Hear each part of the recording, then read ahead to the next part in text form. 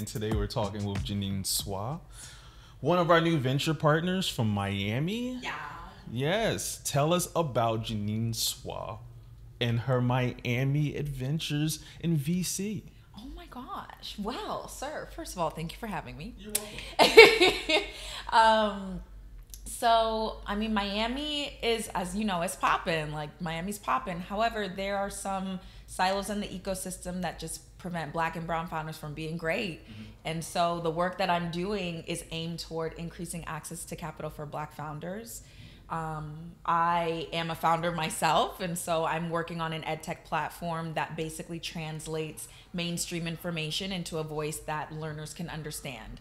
And so in doing that too, I've also developed an ecosystem of 3,500 founders, and I'm also now a venture partner with you guys, you know, shaking it up.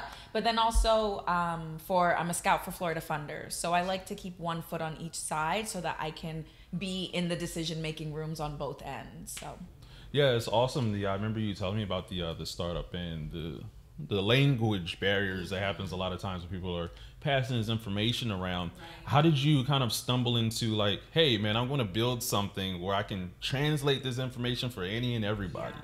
Well, it's really funny how the world comes full circle. And after our conversation, I was actually thinking about that.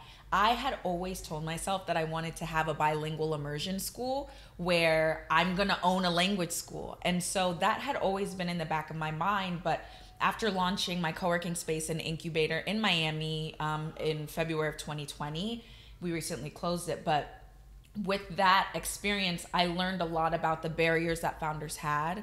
And a lot of it had to do with factors of intimidation, like lack of resources, of course, lack of network know-how. But I saw that need of knowledge know-how was really big. And so that I figured it was like a stepping stone into increasing access when you increase the knowledge that you know. Yes. And then in factors of intimidation, like a lot of Black founders were intimidated by VC talk and by the language around it. And so in putting all of my training in linguistics and everything that I know about like sociology and how society and language interact, that's how I came to, hey, I really want to build this. I've always wanted to have my own language school. But doing it in a way that I could actually make like big impact at scale, which is what my incubator co-working space didn't allow me to do. Yeah. Yeah, and wow, you say February 2020. Yes, bro, we launched in the midst of COVID, in the midst of COVID, and we were kicking for a while. And so the decision to close was voluntary because, again, I wanted to get more into the tech scene. And my co-founder had also launched a spa, so she wanted to get into the beauty space. So on a financial basis, we were like, it's not a sustainable model for us as women, for us as people, and then for us as founders. It doesn't make sense. So we closed at the end of April. Oh man, long ride.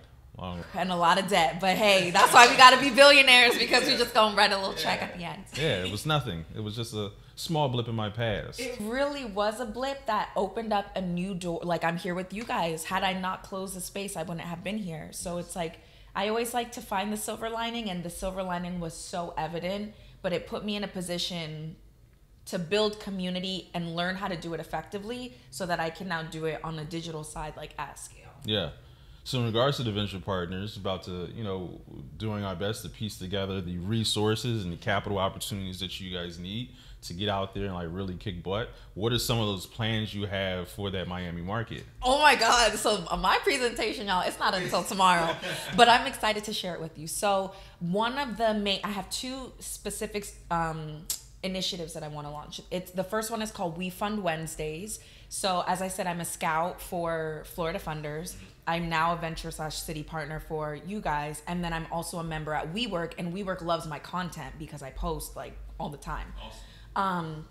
So it's Wefunder Wednesdays, where it's an ecosystem building, community building tactic every Wednesday. And I'm going to be connecting the stakeholders that need to get connected to get founders funded. Yeah. So I want to have a very like strategic, like sticker, like let's cut through the bullshit. Basically, I need funding or I have funding. So it's like when you walk into the room, you already know what you're there for, but then you foster that environment of like allowing people to exchange information, which will eventually lead to some type of investment. And so going to partner and bring that partnership with WeWork, with Wefunder, and then Florida Funders, and then of course bring in the people in the ecosystem who are in the VC space, in the crowdfunding space, who are founders. I mean, just putting the right stakeholders in the room. Yeah. Did you always start from a perspective of pushing your own content, or is that something that you got into later on and realizing that this could be a really good tool for scaling the message? Well, people have always told me that they've liked my energy, and I've always been afraid of it because I knew that it could be powerful one day, but I didn't want to be like in front of everybody. And so that was something in building my first concept, Think Global, which is the incubator / co-working space. Through developing content there, I realized how much people really wanted it. And then that's when I did some like self-reflecting and thought about it from the linguistic perspective. And I was like, I know how to translate this information. And so I started doing it. And now it's just the people love it. So now I'm like just kind of accepting that power within myself and allowing myself to share it with other people. Yeah, that's usually always the fork in the road with it, where you tell folks like, you have to step out there, you have to put yourself forward, and like, I don't think folks will want it, and you're really only thinking about those people that won't get it and the people that will criticize. So true. But even if it's a few, you can do so much with these small numbers by giving them the greatest experience, creating those opportunities, because that will multiply when they tell that, and then she'll come back with more people like, hey, help my friend or help my partner. And today, honestly, I was going to tell Ari this, but I mean, my goal is to raise 1.1 mil. And so I'd already been in talks with investors, and like everybody's like, okay, well, once you have the MVP, I'm like, I kind of already do.